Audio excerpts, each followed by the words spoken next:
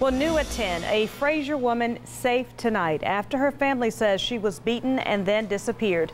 Chelsea Buchanan couldn't be found for hours. WREG's Michael Quander is live at 201 Poplar tonight after talking to Chelsea's family. And Michael, Memphis police at one time listed her as an endangered missing person about 3:30 this afternoon. What's her family saying about what happened to her?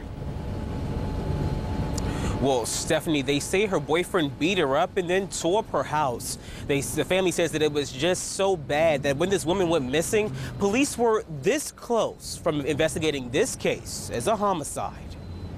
I thought my sister was dead. Chelsea Buchanan's family found her front door open, glass broken, and her Frazier home ransacked. She wasn't here, and she wasn't answering the phone calls or anything like that. Loved ones feared the worst as police issued this citywide alert that Buchanan had gone missing. We have been stressed all day, crying all day. Neighbors say Buchanan was heard screaming late Friday night and early Saturday morning. They say her boyfriend allegedly beat her. They were fighting and he was last seen dragging her. Neighbors say the woman was dragged down this hallway at the Overton Garden Apartments around 1 in the morning before she disappeared. She just ran. He was trying to hurt her. And she just ran. She ran till she couldn't run no more. Bleeding and bruised, Buchanan eventually turned up thanks to the help of MPD.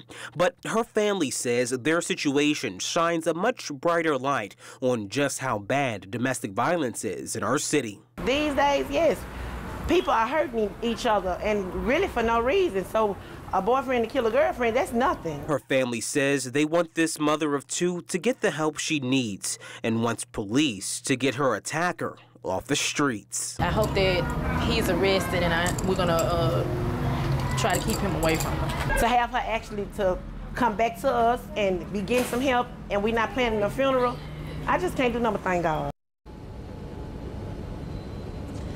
Now, that family also wanted to thank the men and women in this building. They said MPD was on top of this and very concerned.